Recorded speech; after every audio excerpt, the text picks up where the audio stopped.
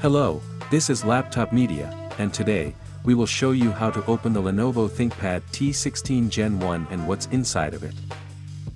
To access this laptop's internals, you need to undo 8 captive Phillips head screws. Then, pry the bottom panel with a plastic tool, and lift it away from the chassis.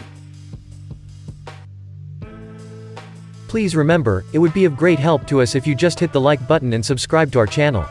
That would motivate us to make even more and better videos for you. Inside, we find an 86 watt-hours battery pack.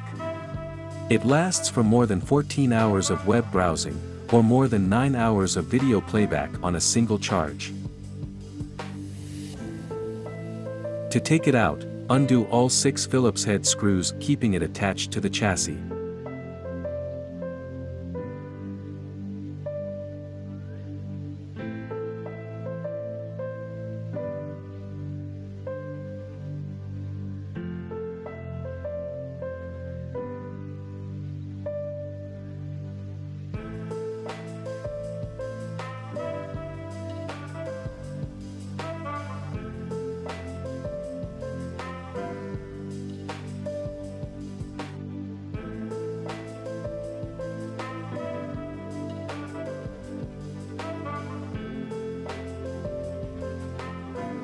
Memory-wise, you get either 8 or 16 GB of DDR4 memory soldered to the motherboard.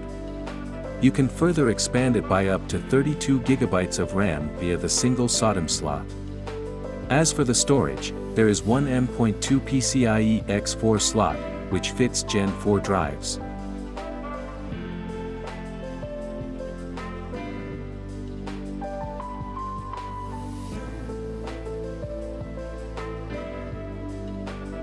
The cooling here comprises one thin and one thick heat pipe.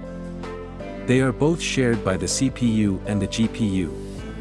Interestingly, the fan and the heat sink are placed at some distance from the side vent, probably to save on some precious copper.